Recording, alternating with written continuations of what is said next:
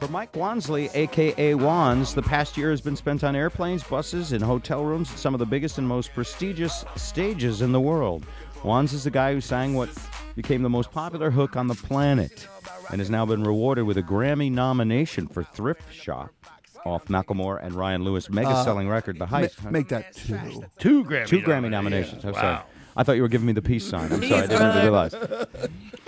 But who's counting? Last week was typical for Wanz. 3 sold-out Key Arena shows, a quick jet to New York to play a packed Madison Square Garden and watch Miley Cyrus twerk, then back to Seattle the next night for Children's Hospital benefit because he does lots of great work. Millions will see him on Dick Clark's Rockin' New Year's Eve and performing at the Grammys. Really? But first, Wanz is going to lend his time and talent to perform as part of an acoustic Christmas this Saturday evening in Ballard with some other great artists that we know and love. Audra Brew, Chris Orlowski, Hollis Wong Ware, tons and tons. All right. We'll put all the ticket information and a list of additional artists at bobrivers.com. Wanz, welcome back. Hey, what's happening? You look good. Oh, well, I got it to keep up with you people. I mean, Jesus. Dude. Dude, really? Really? Really? You know, some people, though, when things are going really well, they look a little road weary, and you feel for their schedule and how hard they're working. You look fresher even than the last time I saw you. I don't know what that means. That means I'm smart enough not to drive the bus. I'm smart to stay in my rack and go to bed. And, you know, it's like after show, it's like... It was pretty funny because I rode with the production crew, with a lot of the video guys and a lot of the audio guys, just because it was number one, it was all guys. Number two, they were seasoned, they knew what they were doing, and I had never toured for real before. All this stuff popped off, so it's like, you know, how best to learn than to hang out with cats who do it, right? So you were, so wait a minute, you had a choice. You could be on a different bus or a bus with a video crew. I was offered, you know, there were other circumstances. How many buses are there in the Macklemore entourage? There were 7 buses and 5 trucks. Which one had a hot tub on it? None of them had a hot tub, but Ryan's bus had a studio. Wow. Oh, a studio for recording, so you could do stuff while you're on the road. Yep. Smart and very easy these days to do. So you wanted to ride with the veterans. Yep. Because you're fascinated by this whole mega touring thing. Yeah, I'm still pretty starry-eyed about it. Wow. It's like what did you learn from these guys?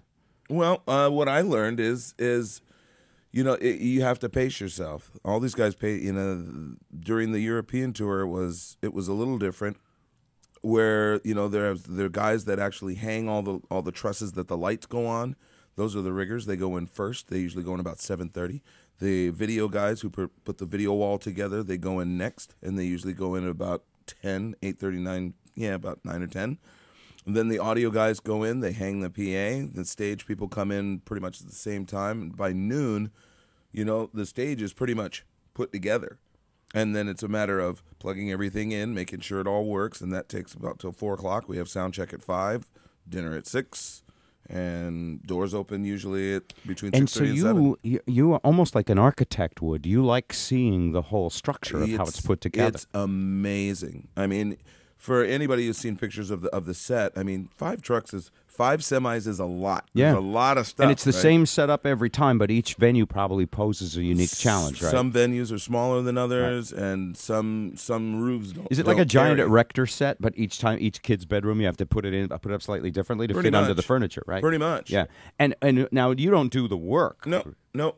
Those are skilled guys. I mean, there's the production manager. He's been doing it for 18 years. Are you smiling all day while you're watching the giant stage go up? Yeah. Yeah. It's like, you know, I've got pictures that I don't post. Usually I try to post at least one picture where you know, before show when everything's getting put together, just simply because I have to remember that I can't believe I'm here doing this. You just have like a childlike wonderment. It's Dude, great. It's like I think people really underestimate how long 40 years of dreaming about doing something is. It's like, you know, when we're kids, we're playing street football. Yeah. And it's like, you know, there's 5 seconds left, and I'm in the split out, and the guy throws me the ball, 3, 2, 1, touchdown. So Everyone's cheering for one. Yeah, there's you know, it's like you dream about that stuff when you're playing street football and you're, you know, 8 and 9 years old. But it takes on a whole new meaning when you're in high school or when you're in college or when you're in the NFL.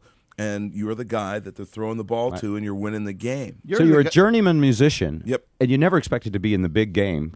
Call it like the Super Bowl. You never expected to be in the big game, but you still, for the love of music, loved music and worked and gave your whole life to music. No. I always expected it because you did expect it. I expected it because from Lake Louise Elementary School, Mann Junior High, Lakes High School, everyone said that's what you're going to do.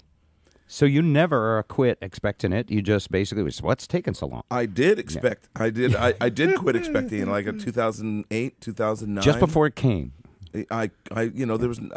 I was convinced there's no such thing as an old pop star. I expected I was going to win the Mega Millions, but it didn't work out. You're a guy who has hit the lottery, and it's so funny because